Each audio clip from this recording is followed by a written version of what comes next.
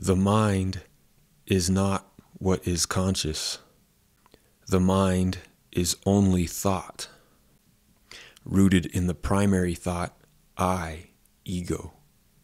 Consciousness is the whole of reality itself, just as the light of a movie projector is the whole of the movie images themselves.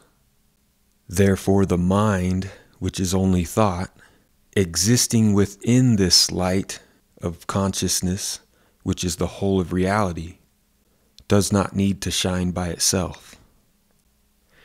Just as when Indiana Jones lights his torch, and it's not actually the fire of the torch that is giving off light into the theater.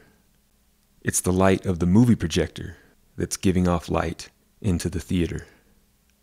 The mind exists in that exact same way. It appears to itself as though it is conscious on its own, just as Indiana Jones's torch in the movie appears to be the source of its own light, but it is only thought, just as the film is only translucent colors. And being that the movie is not real, because its true nature is the light of the movie projector, you might say that the nature of the film is delusion, because its job is to veil the true nature of the movie, which is the pure light of the movie projector.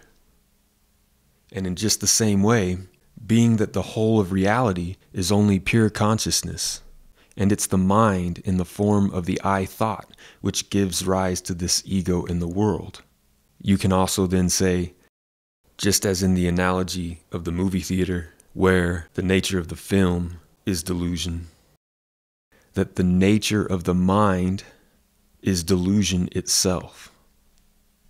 So the mind is not what's conscious. It appears to be conscious. This delusion is called the ego. But these are all only thoughts, including the ego itself. The I am conscious as an individual mind. That too is a thought. Because in reality, the only thing that's conscious is the entirety of what there is. Just as Indiana Jones' torch is not what's giving off light. It's the light from the movie projector.